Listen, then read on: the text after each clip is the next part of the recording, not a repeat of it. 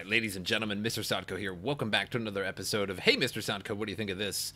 Where you put a question down in the comments down below, and I take those questions and turn them into a video next time. So, the first question today is going to come from Duke Lancaster. He asks, what is a shadow? So this is in response to my previous video where I was talking about, is there going to be another dip in cryptocurrency? And turns out there was a dip in cryptocurrency. And in that video, I talked about how the lowest point of crypto at the time was a dip, and which is always a dip usually. And what that dip represents is a shadow of the candle chart. So I already have a video on how to read a candle chart. I made it quite a while ago. And so I understand how some people will ask a question when I've already made a video on something, because I'm starting to develop quite the repertoire, if you will, of videos, and I have many, and there are always many to come as well. So I don't expect everybody to browse through, upwards of 100 videos or more in order to find what they are looking for if they don't even know if I have it in the first place. So I'm going to put that video in the description below on how to read a candle chart, so you guys can check that out, but I'm going to go over what most of what was in that video now. However, there was some stuff in that video that I'm not going to talk about now, as where the candle chart initially originated and some of its names and meanings and things like that. So what is a shadow? So a shadow, first and foremost, are these tiny little lines that you see on a candle chart. But to understand those, you need to understand the candle chart itself. The candle chart is a function of an old Japanese method of dealing with I believe the rice trade, and I think it's sort of hard to pin when exactly it was developed, but some say the 17th century sort of thing. So it's just a really great way to read the market.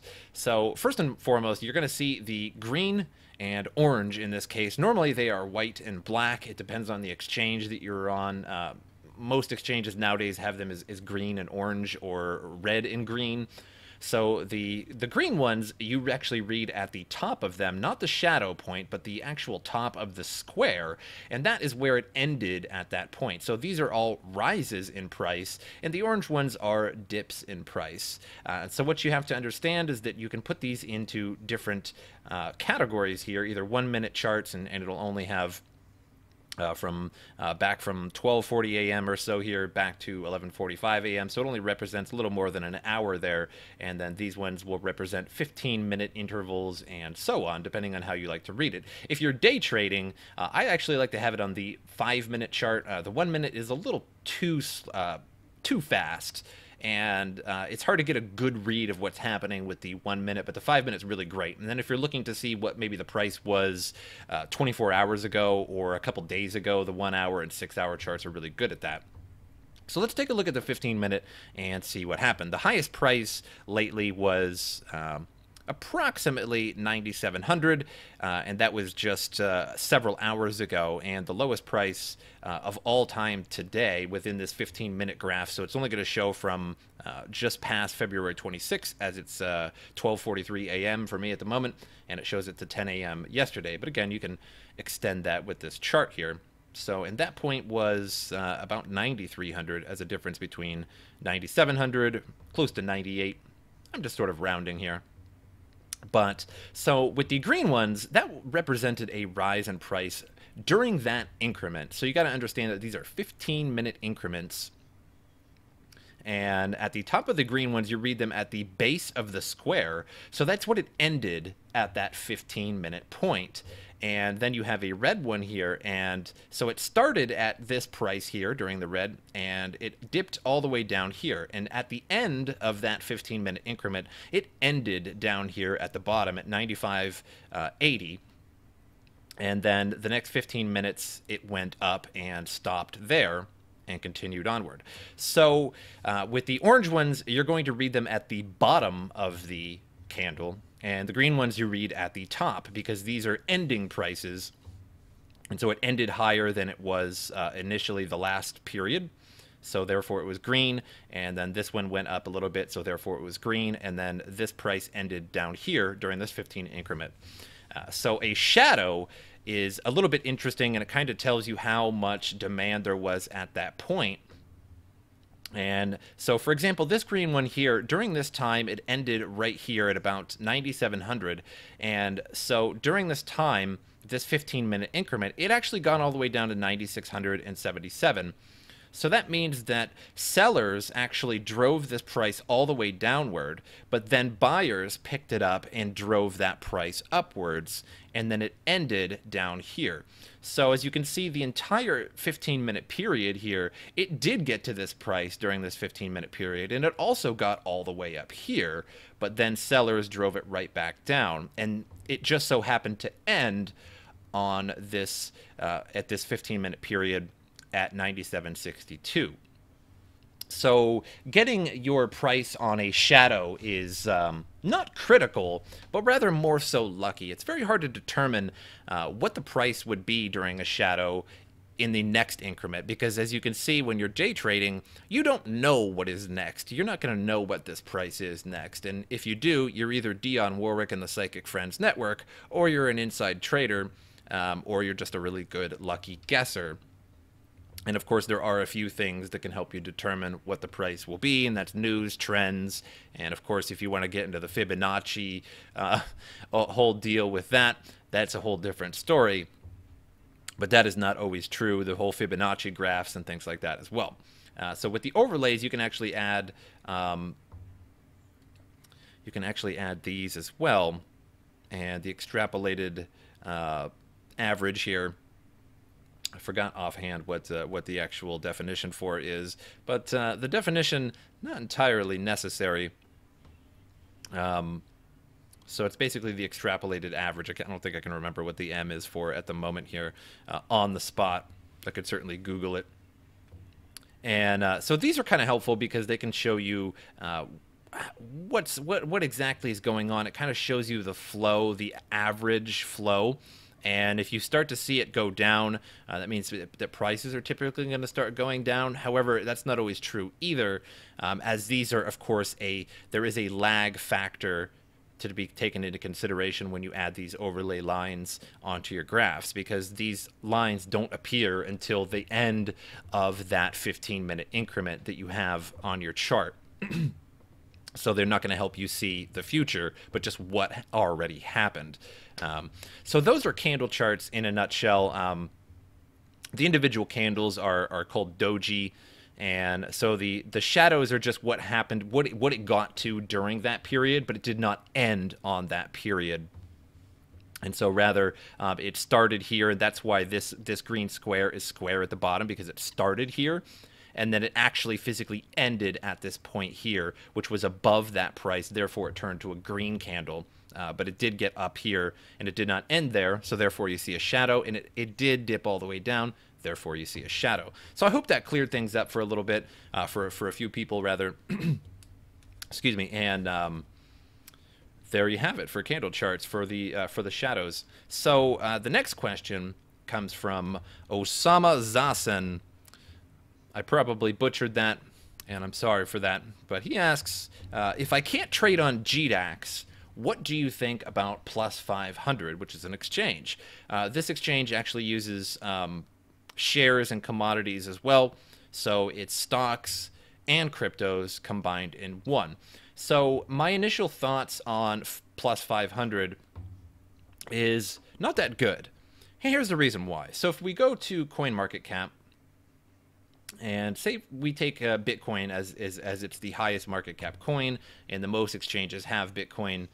Pretty much every single exchange has Bitcoin. If it does not have Bitcoin, then it's kind of a weird exchange, to be totally honest. So one thing I like to do is go to Bitcoin on CoinMarketCap here, and then click Markets, and you can see the #1 market is OKX.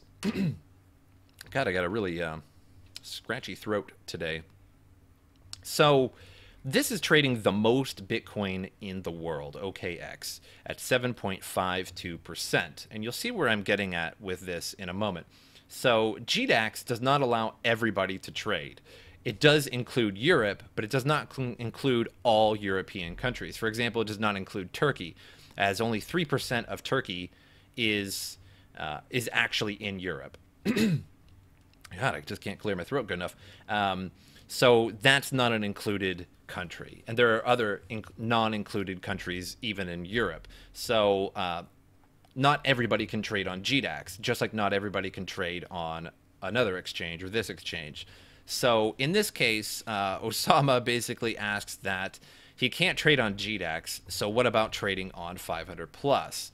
And the reason why I'm showing you this is because of liquidity and the amount of coins actually traded. So I do trade a little bit on Kraken, and I trade Ripple on Kraken. The reason why I trade Ripple on Kraken is because Kraken does not, Ripple does not exist on GDAX. So if you want to trade Ripple, you need to do it on a different exchange. So I chose Kraken for that. Now, Kraken is not the greatest exchange in the world. They have had some major issues in the past, none of which involved hacking, but just rather involved a very poor and slow engine. And I find the exchange very slow to this day. So it's not my preferred exchange to day trade on, but rather hold some Ripple and then sell it at a later date. Which I find acceptable. Now, you can trade on Kraken, you can day trade on Kraken, but it's just a bit of a slow exchange. And for anybody that trades on Kraken, you'll know exactly what I'm talking about. It's just every single move, every single link that you click on Kraken just takes a while to actually load up, whereas all other exchanges and even websites, you know, as soon as you click, boom, you got that website up, whereas Kraken is very, very slow. So GDAX trades about 1.96% of the entire volume of Bitcoin. And what do I mean by liquidity? I mean the fact of it can sell and buy very, very quickly. So for example, on Kraken, Kraken has a much lower liquidity overall than, say, GDAX. So whenever I'm trading Litecoin, I did trade Litecoin for a little while on Kraken. So whenever I trade Litecoin or a mass amount of Ripple on Kraken, when I go to do a limit sell, and then let's say I sell Ripple for, it's not at $2 yet, but let's, for example, I try to sell all of my Ripple at once for $2. So the price just hits $2. It's at $1.99, you know, and then it hits $2. And then it starts to go back down. Well, a lot of times what you'll find out is you'll get a partial order, and only half of your Ripple sells. And so then you're left with this other half of Ripple that did not sell, and then you're left with half of your US dollars that you made by selling that Ripple. And that's because of a lack of liquidity. There wasn't enough buyers at that $2 mark to sell all of your Ripple in a limit order. Now, I could have made a market sell to do that, but of course that's a higher fee because you're now a taker of liquidity rather than a maker of liquidity. And I usually like to do limit orders because, of course, the lower fees. And GDAX has free limit and buy orders, limit sell and buy orders. And so that's really good. And so I've rarely ever run into the problem, a liquidity problem on GDAX. So if I want to sell 10 Litecoin at $250, all of them will sell, no problem. Even 100 Litecoin will sell, no problem. There's no liquidity problem on GDAX. So here's why I'm bringing this chart up. And I know it's been a while, I've been rambling a little bit, but plus 500 is not even on CoinMarketCap. Now, I don't want to say that CoinMarketCap is the, as you can see, it's just not on there. And if you type in Kraken, it is on there. If you type in GDAX, it's on there, listed under exchanges here. Bitfinex, you know, will be on there as well. Bitfinex exchanges. Now, I don't recommend Bitfinex for most people because if you go to Bitfinex, I wonder if I can go to their website through them. Yes, I can. Here's the problem with Bitfinex. If you go to demo, it should say it up here. It may not say it right away. But if you go to sign up, it will give you a warning immediately saying that this exchange is not for newcomers. So if you actually go to sign up, it'll say that it's not for newcomers. And it's very hard to get a Bitfinex account anyway because they make you wait several months. I, in fact, do have a Bitfinex account. But what the problem with Bitfinex is that, one, you have to wait a while before you get on it, and two, you have to have $10,000 to put onto Bitfinex before you can even begin trading. So it's sort of a professional trading platform. They don't allow you to just go on there with $100 or with $1,000 even. You have to have $10,000 minimum to begin trading on Bitfinex. So the reason why I have brought up CoinMarketCap once again is because 500 plus is not even listed on there at all. And now I don't want to say that CoinMarketCap is the end-all, be-all of exchanges and such. 500 plus could work just fine for you, but the problem is going to be liquidity. If it's not listed on CoinMarketCap, then obviously it doesn't have a large enough liquidity to be so recognized that it is automatically put on CoinMarketCap.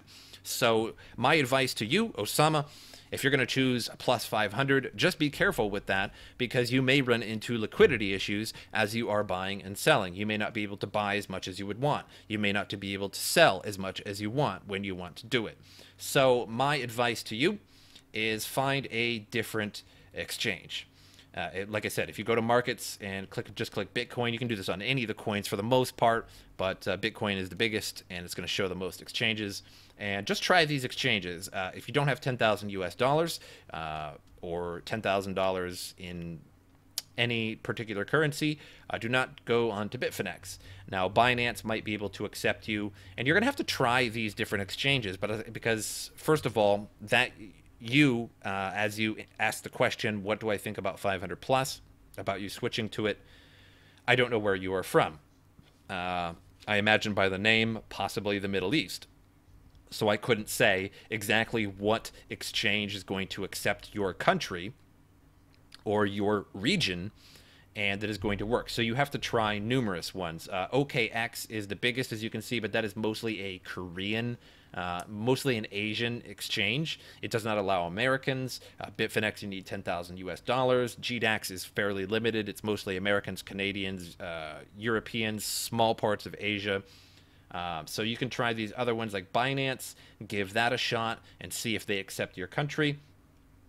And if not, try Kraken. Kraken is typically pretty accepting of most countries. It is not the greatest exchange by far, I will admit, but it is. It does have fairly good liquidity.